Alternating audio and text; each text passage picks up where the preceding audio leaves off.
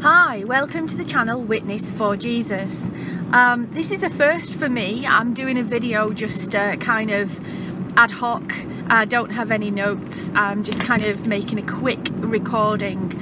I'm a bit strapped for time at the moment, but I wanted to speak about the new governing body member, Ken Cooke, and I want to just mention something from a scriptural, biblical perspective regarding this person being appointed to the governing body. What I want to talk about is the fact that Kenneth Cooke is being presented to us as an anointed brother, anointed as in spirit begotten, one of the 144,000 according to Jehovah's Witness teachings. Now there's something that you need to think about here. In the 1930s, I think it was, the full number of 144,000 was reached within the organisation, and that wasn't even counting all the Christians that have existed over the centuries since the 1st century. So of course I have a video series on this channel called Do Only 144,000 Go to Heaven?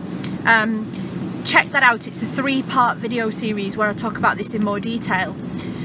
But basically the organisation even admitted in print that because the number had been filled, that was what made them realise that there would be a great crowd. So it's almost like, oh, we've got too many people, we need to think of why. Well, there must be a different group, and that would be the great crowd. Of course, they were ignoring Revelation chapter 19 verse 1, where it says that the great crowd are in heaven. Go and have a look at that verse, Revelation 19:1. Anyway, regardless, since that date, around 1930s, apparently the number was sealed. So, you know, it's a sealed number, and no more were going to be called into the 144,000. However, we were told that if an anointed person fell away, if they were unfaithful and they lost their anointed status with God, if they'd been unfaithful, that God would then call others to replace them. So there's some serious issues with the numbers here, because of course we know that the early Christians numbered into the many thousands, probably tens if not hundreds of thousands, but if we're going to go with the Jehovah's Witness teaching, it's still many thousands if not tens of thousands of early Christians. And therefore the witnesses who were called in the very early days of the Bible students, you know, you're looking at the number has been sealed very early in their history. So they're saying to us that people could have fallen away and then they had to be replaced as anointed. Now what I'm querying here is how many anointed people are the Watchtower expecting us to think have fallen away? How many are supposed to have gone and been replaced? Because now we're seeing people who were born in the 1960s, now we're being told, well, they're anointed. Well, how can they be anointed? The only way they can be anointed is if an anointed person from the previous sealing has fallen away. So why are we suddenly getting people on the governing body who are in their 50s? This person, Kenneth Cooke, apparently started pioneering in the 1980s. So clearly he's not that old. Okay, so my point is that it immediately made me think about this idea of the 144,000, and one thing scripturally that people should really examine is that Jesus speaks of those who become believers and who become his followers, and he says in a scripture, I'm not entirely sure off the top of my head because I've no notes, but I think it may be John 14 or John 17, basically that no one will snatch them from my hand. He says they've been given to me by the Father and no one will snatch them from my hand.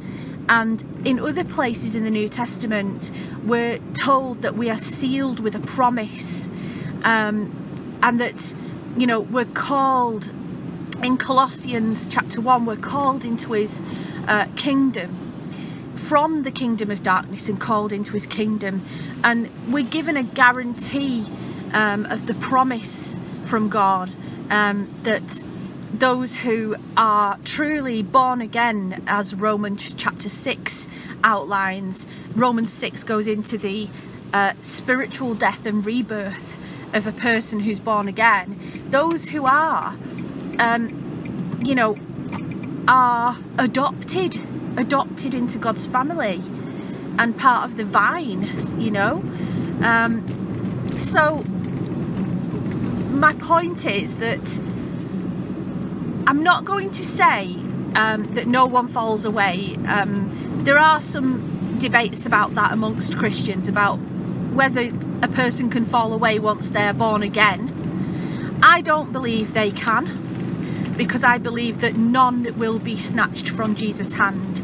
And the reason I think people fall away is that if they fall away, then they were never actually born again in the first place. That's my view. Other Christians would disagree with me, because there are scriptures which talk about, you know, enduring in the faith and keeping faithful. I believe we keep faithful through the Holy Spirit that's given to us. But overall, regardless of your belief about that, how many people are they expecting us to believe have fallen away out of the anointed? I mean, there are so many now. In fact, what about that? What about the fact that now twice the number of people are participating at the memorial? As you know, only anointed 144,000 are allowed to partake at the memorial of the bread and wine as per Watchtower teachings. So why in recent years have we got over 17,000 people participating, when I'm sure back when I was one of Jehovah's Witnesses, it was like 8,000 people participating? So are we saying that those participating are lying? They're not really anointed, they're just participating? Or are we saying that they are anointed, that they're genuine, and that for some reason all of the previous, you know, anointed people, well, not all of them, but a significant number of the previous anointed people have fallen away, and that these people are now replacing them? There's a huge gap in Watchtower theology here. So I think it's important for us to look at the truth, and the truth is that Jesus in John chapter 10, where he speaks of the two sheepfolds, is speaking of the little flock who he himself identifies as the Jews. When he speaks to Israel and the Jews, he says, "Have no fear, little flock." And the other sheep who he speaks to is revealed in scripture clearly as being the Gentiles. So the little flock are the Jews, the other sheep are the Gentiles.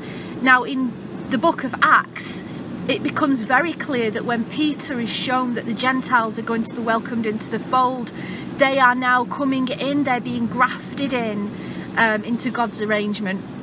And in Ephesians chapter 2, we're told that the two groups are now made one, and the fence that divides the two groups is being removed. And that is the Jews and the Gentiles, clearly in scripture.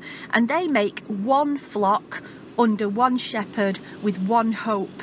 And that's in Ephesians chapter 4 verses 4 to 6, which I'm paraphrasing because it's from memory, but basically it says one hope for Christians.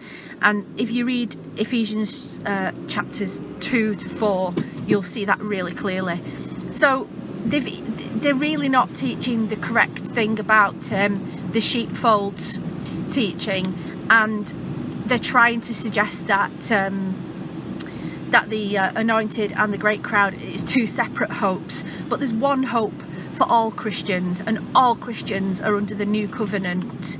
So eventually, just in case anyone's wondering, eventually, yes, we are going to be in the new heaven and the new earth. So I'm not suggesting that everyone only ends up in heaven.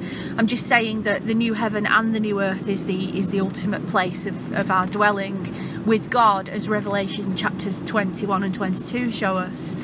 But really, I think Watchtower need to provide an explanation as to why they're appointing people who are in their 50s and telling us they're anointed, and why the number of anointed partakers are now increasing.